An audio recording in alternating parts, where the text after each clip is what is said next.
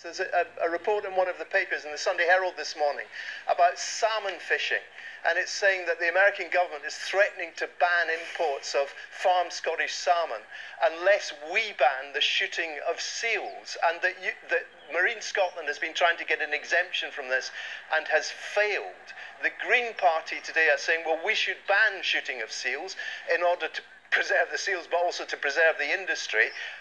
Is all this true, and what are you going to do about it?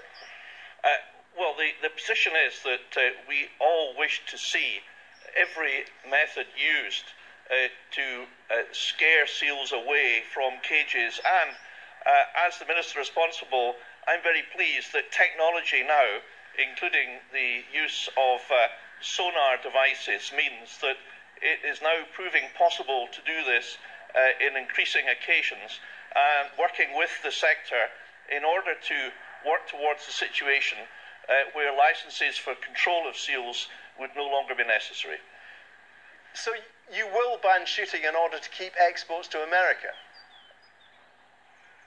We're doing everything possible we can to ensure that the best environmental practice is followed in order that we can use modern technological devices in order to scare away seals from the salmon cages and thereby move to a situation, and I believe that the industry wishes to move to this situation themselves, and their representative body, the SSPO, has made this clear. Okay. Can I quickly ask you about something that